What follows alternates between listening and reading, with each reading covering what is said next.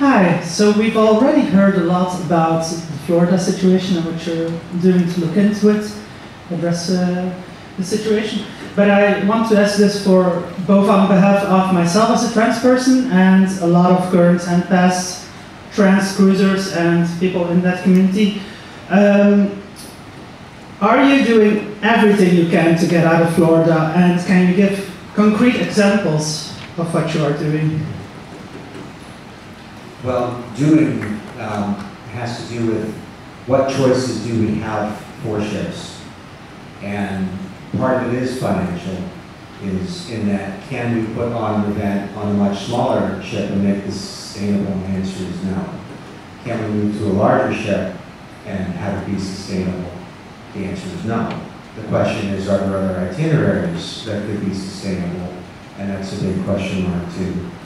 And we do want to do it. And when we have the opportunity, we will.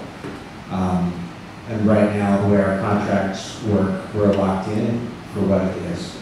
Yeah, so the cruise industry works on a multi-year timeline. As he says, we are locked in for some time, and sure, we could just decide to break our contract, and that would put us in a position of having to deal with that fact. And so we're trying to find a way to service all of our community members, including our trans community members, and also keep our event sustainable and afloat. This is also our jobs, and that's not to say that we value that more than your health and safety, but we're trying to find a way to keep everything. I'll say our hope is that because, and this is why this feedback is important, and because we can bring this as to why it's important for there to be options other than Florida, because these ships can move around and be in other places. I'll say one of the other options is potential is to fly out of Puerto Rico. But I'll say that would be probably, just guessing, 25 to 30% more costs. And the event would be 2 to 3 days shorter because the ship doesn't operate originally out of Puerto Rico, so it would sail into Florida to drop off the previous sailing, then have to sail to Puerto Rico, then we'd get on it, then we'd have to get off, and then sail back to Florida. So it's, there's a lot of math and moving parts involved, and I don't mean to be clear describing it that way, but it is a very difficult situation to try and juggle all of the moving parts. And again, that's not to excuse ourselves or say, well, we might as well not even try, because we are trying, and we promise that we hear and we are working.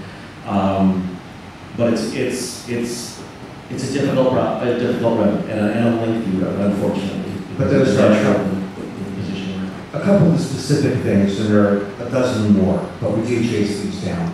And when we see an opportunity, we will. Okay, thank you very much. Just wanted to say that if the situation continues as it currently looks to be continuing to head out of Florida, both myself and many other who I've heard of, many other people, will not be able to keep coming. And so my last quick question linked to that is, can you share anything about 2025? 2025? About the itinerary, where we would be sailing from then, any info? I think the dates have already been announced, but... 2025? You're talking about next year? Yes, year after 24. 25. After 24. Well, we sort of blurted them out.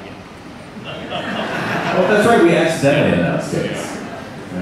Yeah. I mean, we are currently contracted out of Florida for 2025. I can say that. Okay, thank you for the confirmation. Yeah.